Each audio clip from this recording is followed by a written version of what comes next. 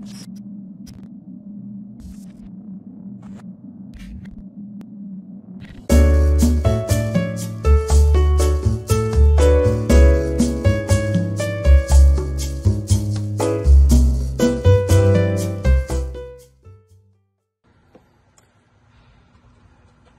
guys, had to do this on my 2012 Rspec, so I figured I'd record it, offer it to Alan. That way it can help some of you out if you have to do it. So this is just a quick how-to on replacing your master cylinder. So this is actually an OE part. Hyundai I think wants like $200 or $300 for it. Mando manufactured the part. If I'm not mistaken, it's the same part number for at least the post facelift. 3.8, 4.6, 5.0, Rspec, tech package, etc. There's your part number.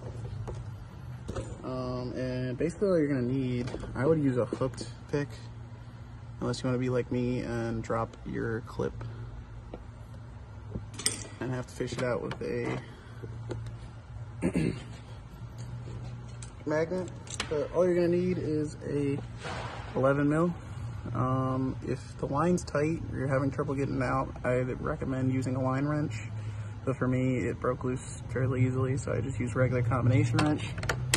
And I'm using a long ratcheting 13 to get the two nuts here and here out. You're gonna have to flush your brakes afterwards. I'm not gonna show you guys how to do that in this, but there are plenty of videos on how. So we gotta get that bolt and washer off that stud, and that bolt and washer off that stud. You're gonna have a connector here. This is the clip I was talking about. Goes over this and holds it in. Goes right here to your level sensor. And then this is gonna pull back. You gotta take your lines out first. Then it should pull back and you should be able to fish it out. And it goes back in the same way. So let me get that real quick. All right, so while I got it, I did just get it out. I'm gonna show you guys how it fishes out. It's super easy, probably the easiest one I've ever done here in the shop. Now, I forgot to mention this cover for your ECM and TCM will have to come out. It's just notched here, and then there's a 10 mil right here that holds it down, and it lifts right out.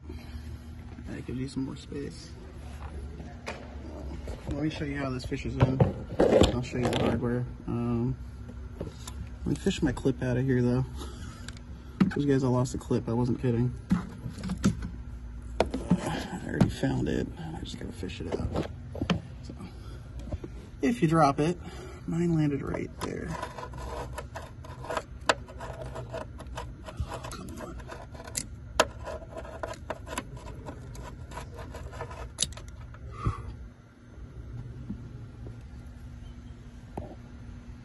Call them Jesus clips, because when you drop them, you're praying to Jesus that you find it. So, there's your clip. Connector goes on. This slips over and retains it in. So, let me show you guys how to fish it in here. And it fishes in the same way it fished out. Just gonna cock it in there a little bit at an angle. Push your brake lines over towards the passenger side. Fish her in there. Make sure you get the shaft on the plunger and the booster. And just press it on. And your brake lines up. Hand thread them in as far as you can. Don't put a wrench on it till you got them all the way in by hand.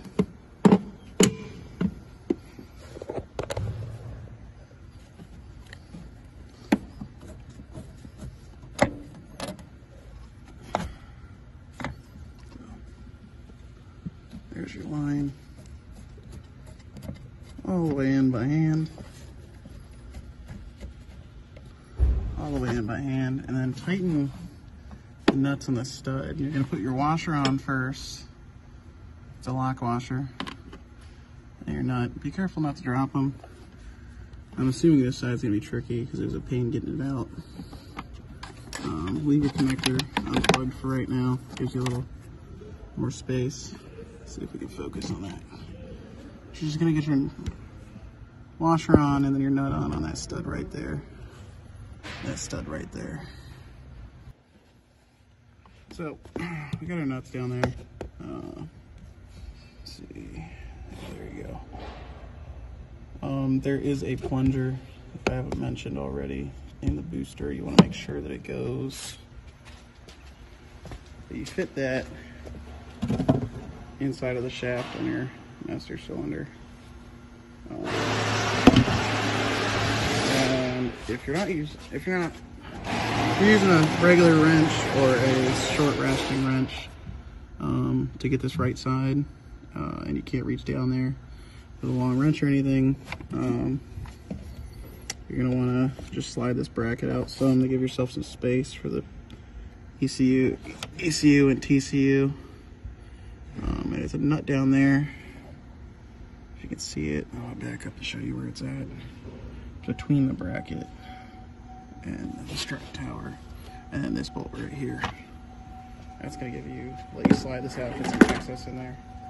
And once you got those two bolts tight, just gonna tighten your brake lines up nice and snug. They're flared, so that it doesn't need any sealer or anything. Do not use it, please. You're gonna take your connector right here and hook it up to your level sensor right there, brake fluid switch.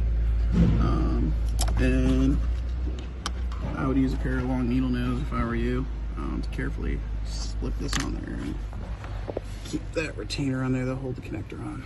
And after that, you just need to either pressure bleed with a pressure vacuum or a pressure brake bleeder from the reservoir, vacuum bleed.